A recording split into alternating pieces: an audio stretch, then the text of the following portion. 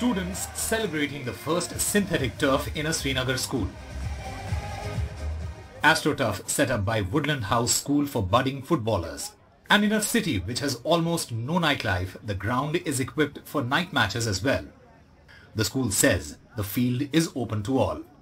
The whole point of sport is to make it fun. In fact, we did a tournament last week where we had almost about 16 to 18 teams participate. We had music on while it was playing, so the whole idea is to make it more than a serious sport. Of course, that comes with it, more recreational and more fun for the youth to look forward to. The opening ceremony wasn't fun just for the children, but also for politicians. Former Chief Minister Omar Abdullah and his colleague Nasir Sogami stumbled at first but quickly recovered to join the fun.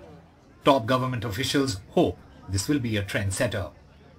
This is the first of the kind in the private sector, and I think it is going to be a trendsetter, and I'm sure that many more people will come forward and create such facilities. I think it's wonderful that such a facility. Education and sports have been the biggest casualties of the conflict in Kashmir for the last 3 decades. This year, schools opened in March after remaining shut for almost 3 years. First due to the prolonged curfew and restrictions after revocation of Article 370, and later due to COVID.